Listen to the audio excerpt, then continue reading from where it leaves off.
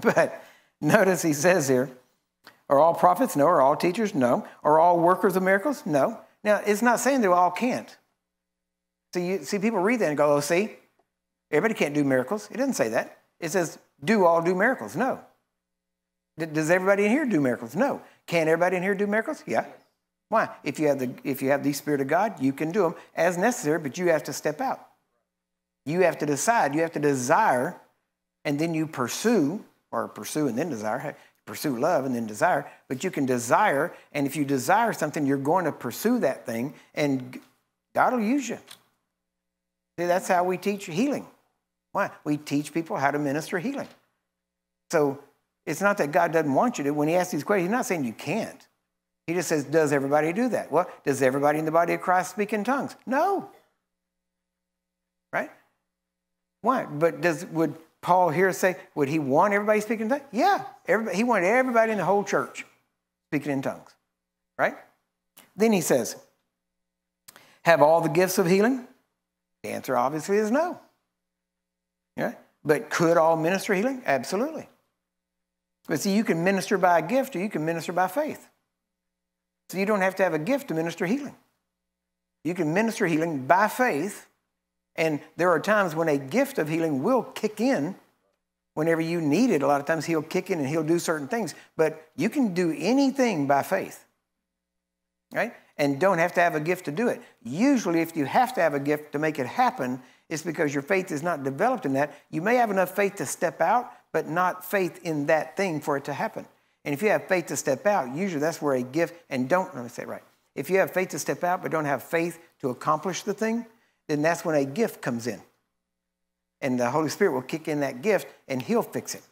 Smith Wigglesworth said that he stretches his faith as far as he can get it, and if he doesn't have enough faith, that God has 9 gifts of the Spirit he can tack on to the end of his faith.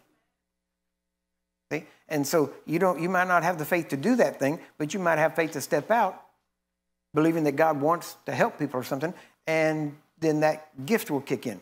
Other times, now honestly, usually that is because the person is carnally minded.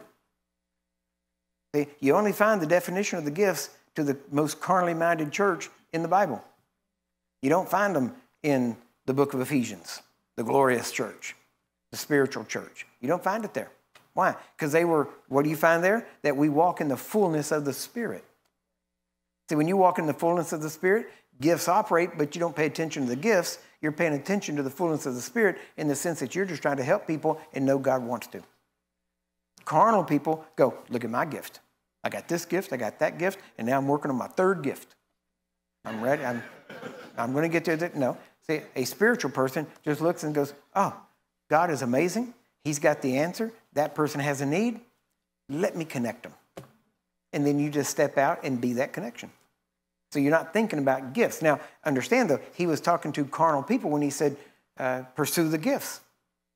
Okay? Nothing wrong with that. Now, if you're not operating in gifts, that would apply. Pursue the gifts. Go after that. Understand how they work and how they operate in your life. Because there's different ways each one can work. If you went to a William Branham meeting, you would have got healed usually through a word of knowledge. He would tell you what you got, pretty much quote your doctor's report, never even see it. But God would tell him all that stuff, and then he'd say a simple thing. Now, if God knows all that about you, don't you think he loves you enough to heal you? And that person would be standing there just crying because he just read their mail. And he'd say, okay, go your way, you're healed. Why? Because he was operating in a word of knowledge. He healed the sick with a word of knowledge, not technically a gift of healing. But then you look at A. Allen, and he had a gift, well, especially Jack Coe, just had a gift of faith. And with faith, he got people healed. Grabbing them, jerking them around, and pulling them out of wheelchairs. Now, some of that too, see, the gift of faith is really faith in God. And he'll say, okay, do this. Bend over. Do this. You can't touch it? Okay. Why? You got backward, bend over. See, because faith stands still and watches God perform.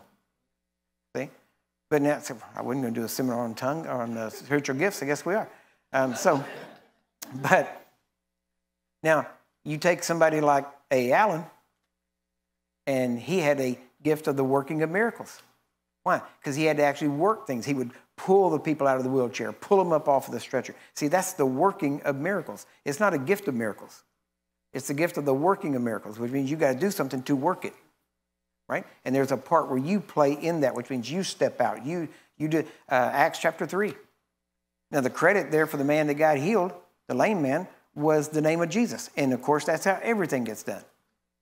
But look how Peter got the man healed. He reached down, took him by the right hand. He told the man, stand up.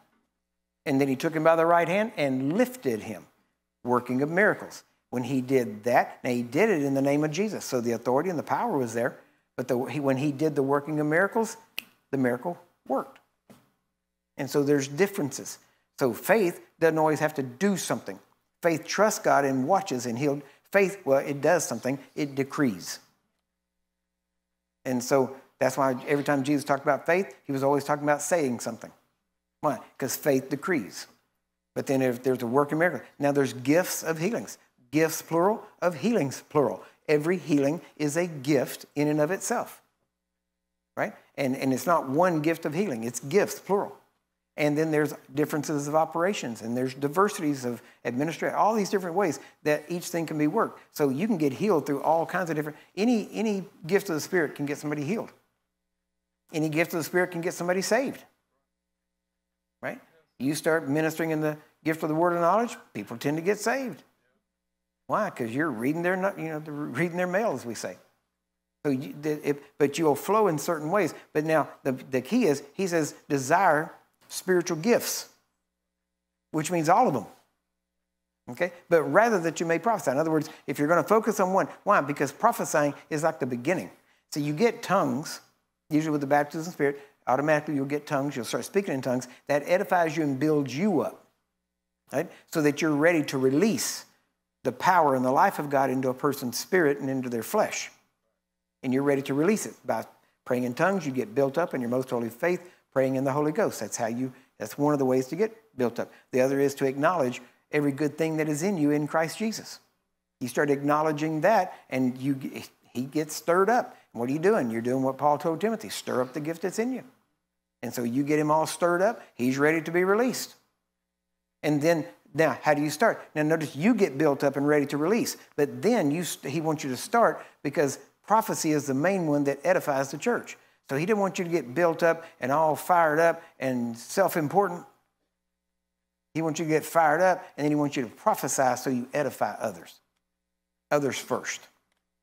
And then now you're all built up, and whenever you start prophesying, then the gifts kick in, and now you're ready to release, and that person gets everything they need.